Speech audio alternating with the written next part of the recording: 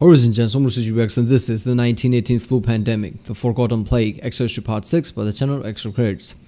Why did everyone forget about the flu pandemic so fast? Partly because its effects were intermingled with the death and depression of World War I, and partly because we chose to forget.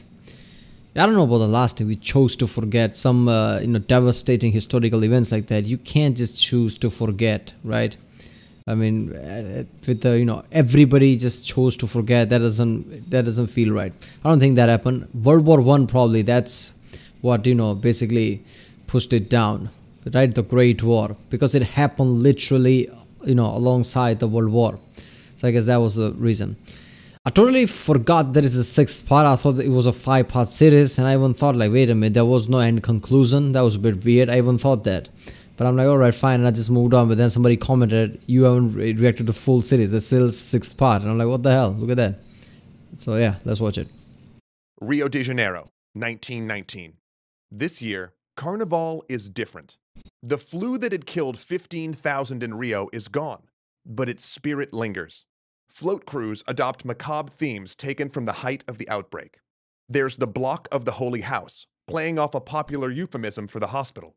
Behind them parades the Block of the Midnight Tea, named after a rumor that doctors killed terminal flu patients with opium overdoses.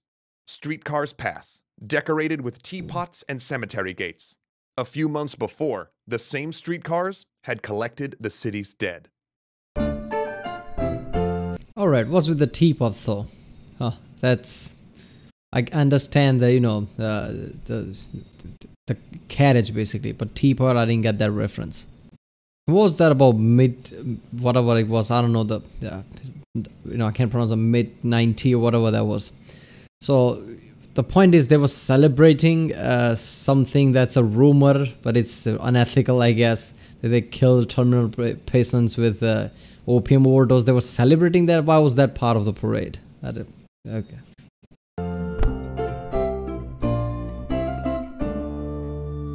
The third wave of the pandemic kept killing until 1920, but it was clear that the worst was over. Humans had done little to stop the virus. Instead, it simply ran out of fuel. Those who caught it became immune, and it spread across the globe so fast, infecting so many people, that herd immunity began to protect those who escaped previous waves. But there were still flare-ups. On November 11th, 1918, the news broke: an armistice. The Great War was over. People flooded the streets, ignoring bans on public gatherings. And in each city, a new wave of infections followed the impromptu celebrations. The same would happen again and again on a smaller scale, as loved ones gathered to welcome returning soldiers home. There were still outbreaks, still deaths, but everyone could see it was trailing off. The horror was past. All that remained was to count the cost, a project that continues to this day. In the years after the pandemic, researchers initially estimated the disease had killed 20 million people. Okay, how does that project even runs today, after 100 years? How are they supposed to track now? Modern estimates have increased that number to 50 million. Though because statistics aren't available in the worst-hit regions, like India and Russia, the final number may be twice as many. Damn. According to modern estimates, it killed 17 to 20 million in India, perhaps 4 million in Indonesia, possibly 1 million in Russia, 400,000 in France, and 390,000 in Japan. In the United Kingdom, it sickened a quarter of the population and killed up to 220,000. In the US, it took around 675,000, more than the Civil War, and killed 16,000 in Philadelphia. More than the Civil War? Damn, and there is no reenactment for Spanish flu there. But damn, seriously, people don't even think about Spanish flu, and it killed more than the Civil War in the US alone. That is just effed up. Look at the numbers, man. Holy shit. And this happened alongside World War I, which also had massive death toll. So that particular period of time, right, World War I time, that was just horrible all around, right, from all sides, whether it's disease or just people killing each other. Too many deaths. Alone. But for a disease that killed so many, it's hard to point out direct consequences. In fact, the flu seems to have worked in tandem with the war, each magnifying the effects of the other. In the 1920s, a wave of political unrest swept countries around the globe. This was because of the war, but also because the flu had revealed deep inequalities, especially in colonial rule. Post-viral fatigue from flu infections probably contributed to the depression and listlessness that took hold after the war. Yet, despite the heavy toll the flu took, yeah, so events like flu, famine, things like that, basically shows the real side of society's, issues, basically. It all works fine until it works fine, but something like the flu comes, famine comes, then you realize that what is the major flaw of this society. The heroism of medical workers that died fighting it. There's still no monument commemorating the event, other than plaques marking Seriously. mass graves. Holy shit, that's true, isn't it? Every, great doctor, scientist who basically did, great work around this time, fought left and right, day and night without even sleeping, without caring about their own health. There is no statue of them, and yet there are statues of generals who fought in wars like World War I. Books mention it, but usually just in passing. We chose not to remember, which is why some have christened it the Forgotten Plague. There are theories why... Look, it's global. It was a global flu with, 50 million, even 100 million deaths. We can't choose to forget it. I don't think that can happen at that scale, right? A group can choose to forget certain things. Entire world at that number, we can't just choose to forget it. I think World War I and all the articles that were written because of World War I, all the news and things, basically overshadowed the flu at the time. I think that's what happened. Society chose to forget the flu. Perhaps it came and went so fast that people simply remembered it as part of the war. Or it's possible that focus on the war and inability to see the big picture meant that society never really absorbed what happened. That's the thing. But keep in mind, it also hit a generation that was just more used to epidemics, in a time where mass death may have been less shocking. Conversely, some have argued that the... Wait a minute, what epidemic at this scale was around this time or anybody's lifetime, like 1870, 1880, were there any kind of outbreak at this scale? Because I don't remember it. I don't know it, so I guess, so there could be. So what, around that time, that generation of people, there were outbreaks like left and right, is that it? Holy shit, I can't even imagine that, because what happened last year and still going on today, basically. We just like, when is this going to finish? And oh my god, we are done with it after that. But imagine if something like that came every few years or decades, right? Actually, scientists are kind of predicting now, so I don't know. But imagine if that happened, how effed up that would be, and what toll it would take on our psychology. So that's how the people were living at that time. Is that what he's saying? The flu was so traumatic, families formed unspoken agreements never to discuss it. The memories that did endure were intensely personal. Lost parents, lost siblings, friends gone too soon, families impoverished when their breadwinners died. In some cases, soldiers came back from the trenches to find their entire family wiped out. Ask your family, and you might find a story of your own. Whoa, imagine that, right? Holy shit, the horrible trench warfare. After all that gruesome war, and you're like, oh, finally the war is over. I can go back home and live my life with my family. I can't wait to see my family. He goes back there and he realized that all of them died because of flu. Holy shit, that is just terrifying. Generations later, the trauma still lingers. Yet apart from Catherine Ann Porter's Pale Horse, Pale Rider, there was no explosion of novels about flu as there were about the war. It was a more difficult subject, its faceless enemy more challenging to portray than the man-made terror of the trenches. But Porter wasn't the only notable person to suffer from the flu. In fact, it infected so many famous people that it raised... Yeah, but I don't get it. This was World War I, not World War II. World War I happened because of certain events that happened. There is no one key person that you can blame on like you can do it in World War II, right? So, if something like, like World War II, if this happened in World War II, understand that like Hitler is the evil guy. It's like your basic, storytelling type of thing. He's the, antagonist. He's the evil guy. who's basically going to kill the whole world unless we stop it. It's a story that gets get more publicity. I understand that. But World War One didn't have one singular enemy, right? It's the event that basically made all the countries band together and fight each other. So, talking about that overshadowing somewhat, I understand that. But completely overshadowing the flu, I don't understand that. This is a chilling question. How different would our world be if even one of them had died? Among the ill were President Wilson, British Prime Minister David Lloyd George, Gandhi, Kaiser Wilhelm, and General Pershing. A generation of notable artists caught it as well, including T.S. Eliot and a young ambulance driver named Walt Disney. Damn. Franklin Roosevelt contracted it while sailing on USS Leviathan. Then there are the people we did lose. The president-elect of Brazil and Austrian painters Egon Schiele and Gustav Klimt. Lenin's right-hand man succumbed, clearing the way for his replacement, Joseph Stalin. And in New York, the flu killed an obscure... Look, Lenin's right-hand man would not be any better, right? Pretty sure. But maybe he might not have been as worse as Stalin was. I don't know. Imagine if he didn't die and Stalin never... Okay, first of all, Stalin was ambitious. I'm pretty sure he would have removed the obstacle. And I think Stalin would have come to power anyway. But imagine if he never came to power. What would that change? I guess I have to watch that alternate history hub channel, right? Because they frequently, imagine scenarios like this and create videos. So yeah. German immigrant, allowing his son to cash in his life insurance and expand the family's real estate business.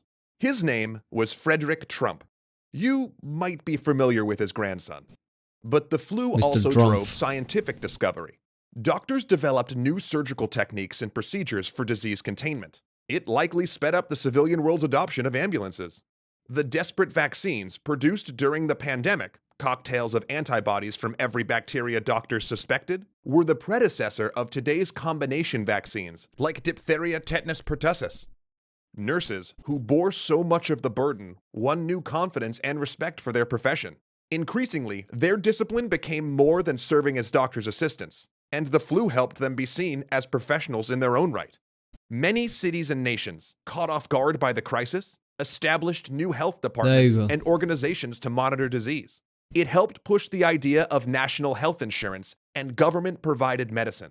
And major events like the flu basically sheds the light on real issues that we are not taking seriously. Like here, CDC came, insurance came, because we realized we understand all the wars that we've been fighting for years, but we really forgot one issue. Like there's a biological war happening in our body, around us, microorganism basically trying to attack us.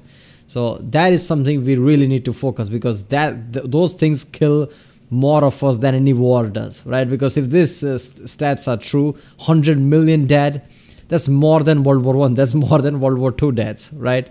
So people just realize, okay, we need to do something. So CDC, same thing happened during the Apollo program, right?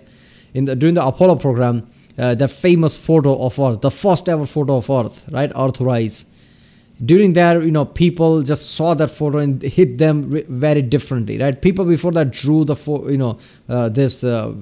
drew the art of how a planet should look accurately enough, but without clouds, because I don't know, they just thought there would be no clouds. Obviously, they were wrong. So the original photo had clouds and everything just looked, Earth looked just awesome. But that also gave rise to all the, environmental agencies, right? Lots of things were found at that time, right? That basically preserves our environment as a whole. That is pretty important organization that even goes on today.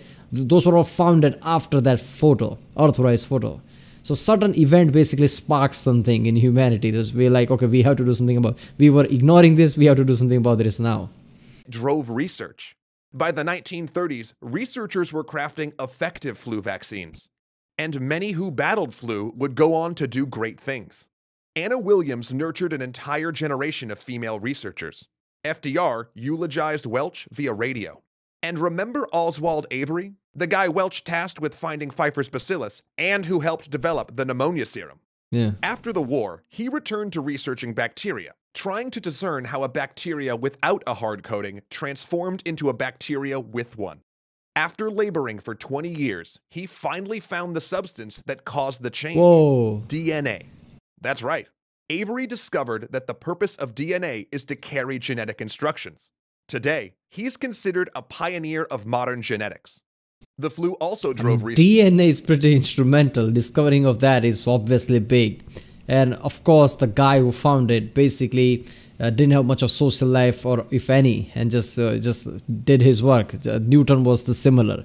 So I guess, people who did monumental things, not all of them, but often have no social life, have no interest in anything like that, but just interest in their work. Research into Pfeiffer's bacillus, which many still believed caused flu. After working in a military hospital during the war, one Scottish doctor devoted his life to studying microbes. One day, he accidentally left a culture of it out for the night. When he returned the next morning, he found a strange mold growing on it that killed any bacteria it touched. That man was Alexander Fleming. And the mysterious mold? It was penicillin, the first wonder drug and probably the most consequential discovery of the 20th century. Even today, the 1918 flu remains a... He accidentally discovered penicillin, one of the most important things, antibiotics. Oh, that's just something. Subject of study for researchers. In fact, over the last several decades, researchers and epidemiologists have started to make breakthroughs on the 1918 flu, helping us better understand what happened so we can combat the next great pandemic. Researchers still don't know where the flu emerged. There are way more theories than we portrayed, but we can now name the culprit. In 1998, researchers obtained a lung sample from a frozen grave in Alaska and confirmed what many suspected. The 1918 flu was H1N1, an avian strain, new then, but is less dangerous now that our immune systems have had a century of exposure. They've also begun to unravel the pandemic's mysteries. For instance, we now suspect that it killed young, healthy people precisely because they were young and healthy. Damn. Those patients that turned blue, they probably weren't killed by the flu at all, but by their own immune systems. Once infected, victims' immune systems triggered a massive inflammatory response known as a cytokine storm. But instead of neutralizing the flu, this enormous release of disease-killing cytokines filled the lung sacs with fluid. And I reacted quite a few because of a video on this immune system. That obviously that happens, right? That's the thing about our immune system. Our immune system is just great, but sometimes certain viruses can overwhelm it at the point that it basically harms us, right? In the process, it's like they're walking around with grenades, and if the enemy force is overwhelming, lots of friendly fire happens. But yeah, that's why vaccines are really important. So if you introduce vaccine pretty early on, your immune system suddenly gets used to the virus, right? And it doesn't go through the process of identifying and understanding a week or two's process. And then by then the virus is multiplied so much that it tries to attack it, but ends up killing us by doing something like this. Inflamed them so much they couldn't absorb oxygen. But the greatest lesson of the flu pandemic is that flu can't be ignored. We don't shrug off new flu strains anymore. In fact, many health organizations monitor both human and animal strains, predicting the dominant variety each season and creating vaccine ahead of time. If a new strain does arrive, we'll be much more prepared than doctors were in 1918. I don't know how much prepared we were, but yeah, definitely more prepared than 1918. We were definitely more prepared than that. But, I saw the documentary, I don't remember what, in 2014, there were certain scientists basically who were just studying something. There was a video that some scientist is on the boat or something, predicting that some big virus probably will come pretty soon if we don't do something. I don't remember exact detail about that, but let's just say he kind of predicted that what happened last year was coming. And it might be inevitable if we don't, do something about that. How people were basically, I don't know what the detail was, that maybe people are just, wet markets was the point of the video, or maybe people are not distancing themselves from the bats or just abusing bats' habitat or whatever, and that could cause what happened, right? It's a, taking time bomb that could go off anytime. There is a certain sightseeing type of thing, zoo type of thing, where people in China or somewhere, where people go to the caves and look at the bats or something, and scientists standing there was just explaining like how the I don't know, crap from bats. Basically, if somebody touches it, can cause some kind of a virus outbreak. So it's a taking time or whatever. That video was from, I guess, 2014 or something. So that was really, you know, hindsight type of thing. Now watching that video just feels like, holy shit, this guy predicted it. Have electron microscopes, antivirals, vaccine labs, and tested containment plans. But a vaccine would still take months to produce, meaning we'd start by using the same measures they did a century ago. Voluntary quarantine, banning public gatherings, staggering work hours. In fact, as Rob researched these episodes, the city where he lives, Hong Kong, closed schools to prevent a seasonal flu outbreak and killed birds that tested positive for avian influenza. A century later, the battle against the 1918 flu and its offspring continues. So seriously, get your flu shot from an actual medical professional and not a animated cat. Yeah, little did you know that in a year and a half, another thing is coming. But yeah, damn, 1918 flu pandemic, 100 million deaths. If that's real, then that's just fucking terrifying. It can't even compare to what we had. But then again, we were more prepared, like he said, right? Like he said in the end, we suddenly did the lockdowns and closed everything down. So, you know, maybe that played a part. You know, maybe Spanish flu. I think, you know, I don't remember what video it was, but somebody was saying that Spanish flu, you know, Spanish flu itself was a bit more stronger, right, than what we had last year. Obviously, it killed people in 12 hours. How, you know, this he said that in one of the episode of this, but yeah, it was Spanish flu was definitely more stronger. But I don't know, maybe because of our lockdowns, right? Because of our, you know, modern knowledge of this thing, maybe you know, the death toll was not even close to what Spanish flu was. But I'm pretty sure Spanish flu was a bit stronger than what we had. So yeah, alright people, that was the 1918 flu pandemic, the forgotten plague. It is a forgotten plague if that's the number, right? Because nobody talks about it. I just found, you know, the Spanish flu existed, you know, while reacting to one of these videos this past year, basically. Before that, I had no idea if death toll was that high in India. In here, nobody knows about it. Nobody even talks about it. So this is a forgotten plague. Alright people, if you like my reaction, don't forget to like and subscribe. Check out the recent day. There's a link in the description. Check out the cards, link cards, and I'll see you next time.